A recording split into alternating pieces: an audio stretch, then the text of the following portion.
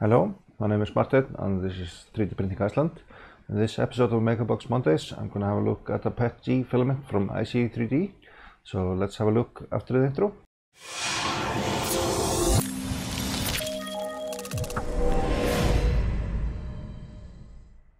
So this is a filament from IC3D and I'm quite familiar with this filament. I have a roll of it and have been printing several things with it, and I'm going to show you some of the things I did print earlier with this filament and also with this sample. But looking at the note, they say it's a PETG black filament and print temperature could be 240 to 270 degrees.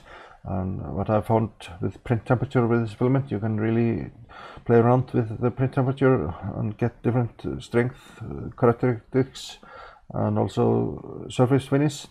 And I've done a series of videos with this filament with my break tests, and you can have a look at those filament. I also did a full review of this filament, but this prints with bed temperature up to 50 degrees and speed is not specified, and fan speed should be low or off. And I also did a strength test review or test video with different fan speeds.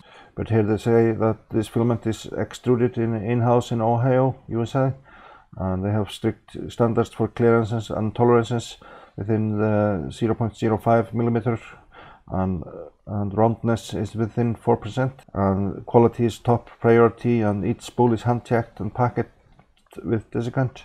And IC filament is exclusively tested with success on various of mainstream desktop 3D printers using various extruded designs and hot end.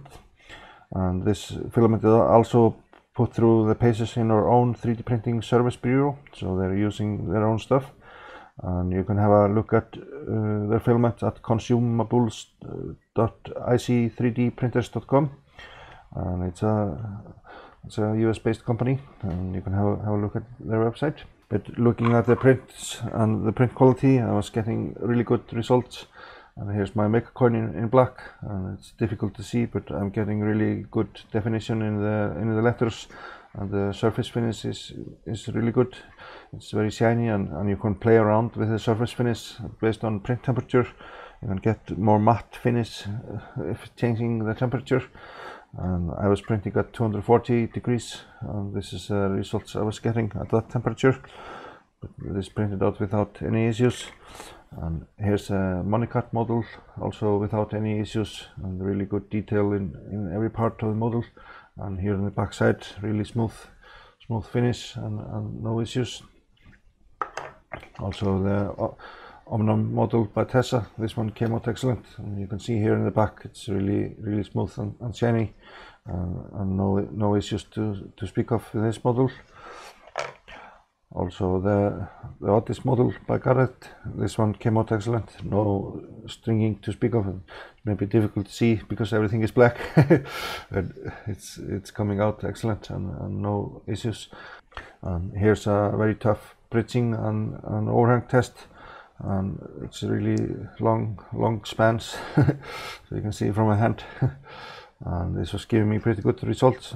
A slight issue here in this end, but here in the overhang test it was giving me excellent results, and here's a little bit of drooping in the longest span. But for a PETG filament, bridging can be difficult, but this filament is giving me excellent results.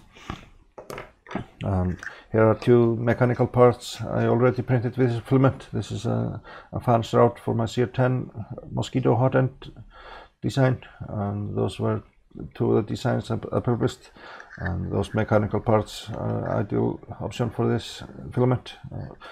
It was giving me excellent results, so those parts were coming out excellent, and they are printed out like this one is printed out like this on the bed.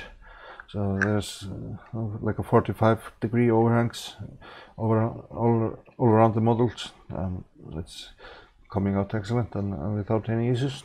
So this was my overview of the PETG from IC3D. I've had excellent results with this filament, and I've done a series of videos with this filament testing out print temperature and fan cooling speed, and also a full review of this filament.